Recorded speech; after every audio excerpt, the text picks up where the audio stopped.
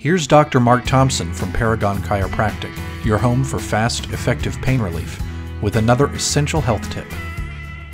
So this next one's going to be called the bed stretch. I do that because I use my bed at home, so anything about this height is going to work well. It could be a dining room table, kitchen counter, whatever works as long as it's stable. So this stretch is actually to get everything in the posterior hip, and you'll see how in a second.